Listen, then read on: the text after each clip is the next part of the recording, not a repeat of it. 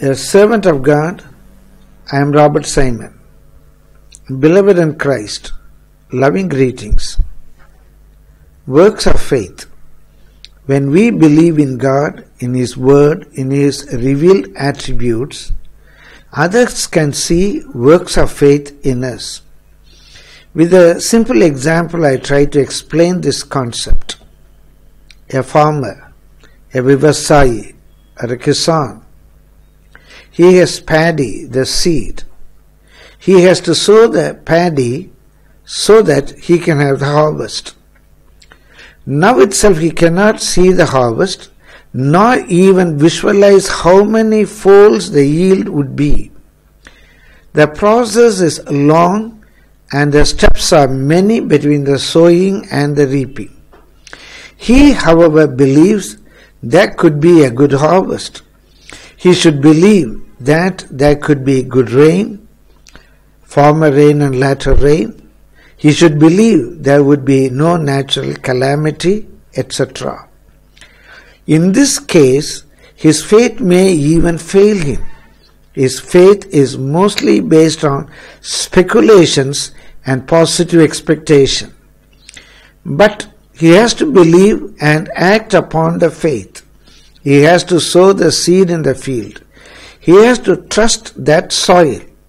If he doesn't act on his faith will remain dead. A vivasayi depends on the laws of nature, whereas a visuvasi depends on the laws of scriptures. When a believer believes on God, on His Word, on His attributes, the believer acts on his faith. In this case, with all certainty and assurance, his faith will not fail him. Faith in God, His Word, and His attributes is the evidence of things not seen and the assurance and confidence of things hoped for. One of the acts of faith is obedience to God, to His revealed Word, whether written or spoken. Noah believed and obeyed. Abraham believed and obeyed. Mary believed and yielded. Simon believed and cast his net. Man suffering of palsy and bedridden for 38 long years believed, got up, took his bed and walked. When we believe, we obey the Lord in baptism. Our intelligence suggests there is no magic power in water. Our reasoning knows when a pig is dipped into the water, a pup cannot come out. But Jesus said, believe and be baptized. Obeying the Lord in baptism is one of the basic acts of faith.